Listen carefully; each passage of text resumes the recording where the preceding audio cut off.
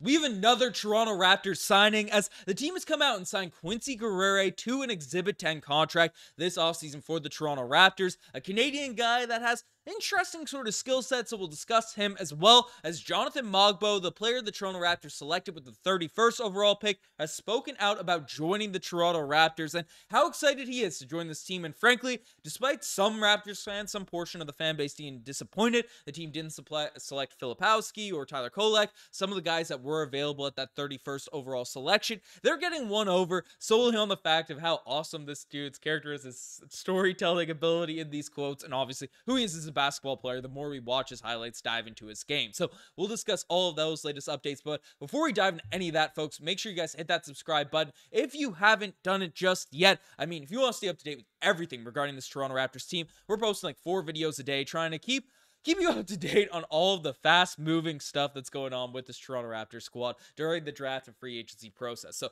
make sure you don't miss a single thing. Hit that subscribe button. But let's dive into the first topic of news, and it's the Toronto Raptors making a signing. So news has come out that the Raptors have agreed to an Exhibit 10 deal to bring undrafted forward Quincy Guerrier into their 2024 training camp for essentially a tryout. That's what the Exhibit 10 deals do. You know, they can convert to options where they could become two-ways, where they can get in full-time sort of roster position. But this is how the Toronto Raptors sort of fill up their training camp with players that could end up making the roster or be on the team during preseason to get that roster spot. And Guerrier's an interesting piece. So the Montreal native spent the past season in the NCAA in the Big Ten Conference with the Illinois Fighting Illini? Goodness gracious, where he posted 9.6 points per game, 6 rebounds, while knocking down 47% of his shots from the floor. Guerrier played an important role for a team that made their way to the Elite Eight in the March Madness this past spring, where they ultimately fell to the eventual champions, the University of Connecticut Huskies. This completes the 6'8 senior's 5th and final year of college basketball. He previously suited up for the Oregon Ducks and the Syracuse Orange for 2 years apiece. So again, bounced around a little bit in college, didn't really find his footing. His stats, his statistical growth is a pretty interesting thing to look at. I mean, Quincy Guerrier himself, as the article mentioned, 6'8", 220, played is from Montreal, and didn't have the crazy stats, 9-6 and basically no assists, was efficient from the field, and was a pretty solid three-point shooter in his last season in college. Shot 37% from behind the three-point line. But other than that, the stats aren't that eye-opening, aren't indicative of a guy that's going to be a guaranteed shoe-in to compete for a roster spot. I mean,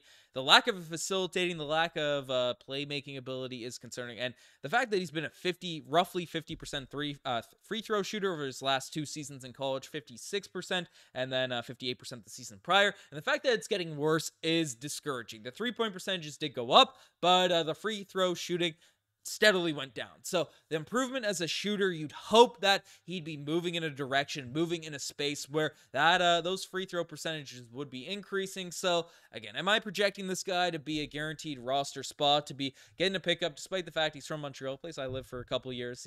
I don't project highly that he'll be making this Toronto Raptors team. Could be an interesting 905 pickup. Again, a little bit older as a senior in college, but still maybe has some upside. Has athletic as a solid defender, but not much of a playmaker, not a crazy elite shooter. But will be interesting to see how he ends up panning out with this Toronto Raptors group. But that's not the only thing we're discussing in here today, because the Raptors have another prospect that they've added to the mix, that they've added to their discussion, and that includes Jonathan Mogbo, who's a guy that has a lot of Raptors fans just elated, excited with him coming into the group, coming into this team. And he's had some really interesting quotes, with his opening press conferences as he's joined the Toronto Raptors in the mix with everything. Essentially, Jonathan Mogbo has come out and said that Scottie Barnes and him are best friends since childhood, and they grew up together in Florida. So we knew they had a tight relationship, but best friends is very different than, he's my homie from Florida, he's my good friend or something like that. No, he said best friends, and a lot was discussed about his relationship with the Toronto Raptors,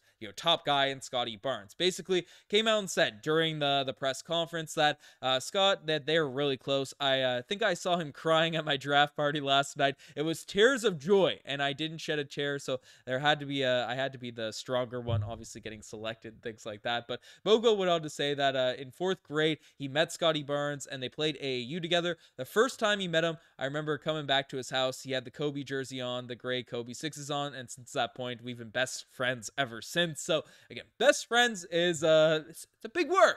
it's not a title that's thrown around loosely. So, that's cool that he does have that tight relationship with Scottie Barnes. And basically went on to say that how many times did Mogbo play Barnes one-on-one?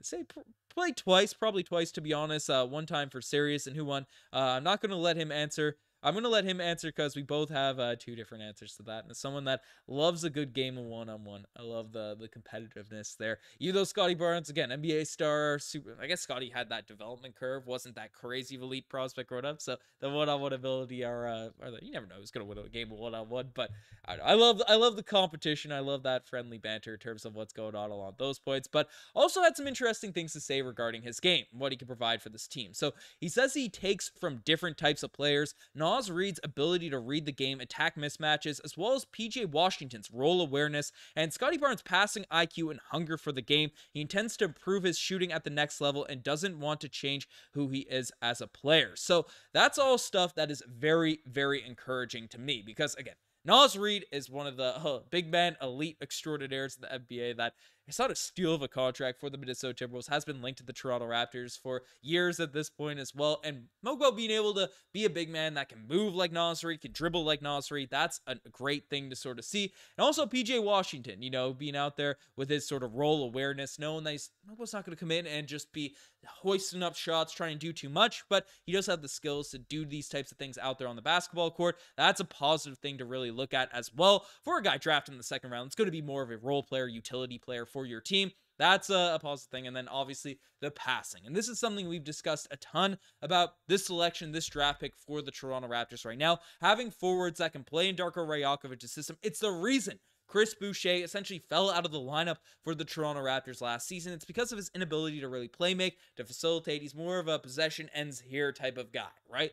Mogbo's a guy that can definitely facilitate, can do his thing out there on the court, and, be an athlete, attack the rim, do his thing, and attack the bucket, but also facilitate for his teammates. And the fact that he doesn't want to change who he is, as a hustler or rebounder or get to the basket kind of guy, but he does want to improve as a shooter, that's exactly what we want to hear. We don't want him to be limited as a basketball player, but still come into the league doing the things that he's effective at doing. Not a if you have a guy that's a primetime hustler, defender, rebounder, and stuff, and they just force themselves to become a three-point shooter, right? It's not their natural skills. That's not the direction you want players to come in terms of your development stuff. Lean into the things you're good at, and then fix the holes in your game until they become things you're really awesome at. So I like his perspective. I like his energy. He also told a story about him getting mistaken for Precious Achiuwa. Yeah, this is the one here. Basically, when he was visiting Barnes during his rookie year, the first time in the city, they were riding scooters around town. He went into a pharmacy to get some snacks, and we were walking through some aisle, and someone was like, "Hey, it's Precious and Scottie." So he's already been mistaken as former Toronto Raptors, and now it's you love to see it. He said similar hair and stuff, but I don't know. I love to see it. It's a guy that seems like an awesome personality for this Raptors group. But let me know what you guys think of the pickups. I guess the second round pick and the signing in the comment section down below. You guys have been listening this far. Subscribe to the channel. I'm signing out. Cheers.